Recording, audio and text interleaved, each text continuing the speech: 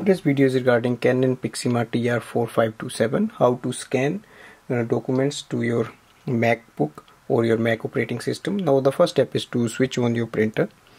Now open the top feeder and place the pages in that.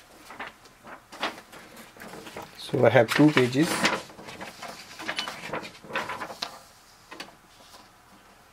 Now connect this printer with your MacBook using a USB cable which connects both of these.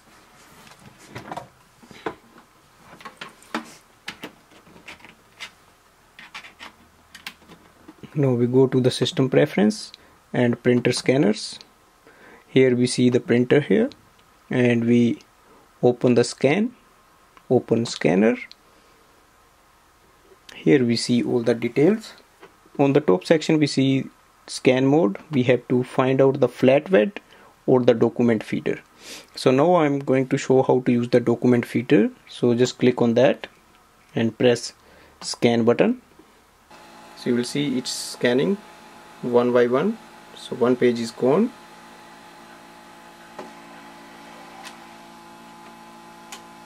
So that's the second page. And on our MacBook we can see it's showing up there.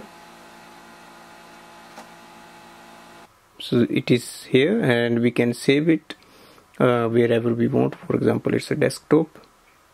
Now check the saved document. So that's a test page 2 and that's a test page 1. Now I'm going to show you how to use the flatbed, and for that let's go to the printer. So facing downwards, and now we go to the Mac operating system again. In the scanner choose flatbed and just wait for it to work. So you can see it has scanned the test page. Now we can scan the area we want.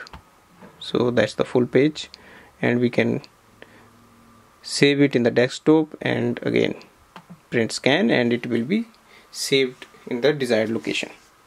Thanks for watching.